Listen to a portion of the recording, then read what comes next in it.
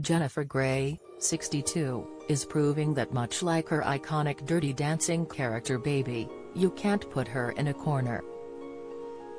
The critically acclaimed actress is taking on a contrasting new role for Starving for Salvation, which is set to debut next year.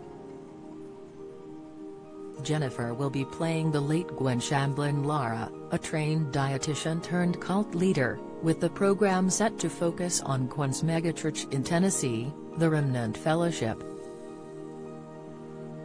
Gwen, according to Lifetime, led her Remnant Fellowship followers not just in a stringent religious lifestyle, but also a carefully monitored diet. One survivor shared in an HBO Max documentary, The Way Down, that she was put on a diet of 10 bites of food a day. Gwen reportedly banished those who became overweight and instructed her followers to run to God instead of reaching for food, according to the Daily Mail.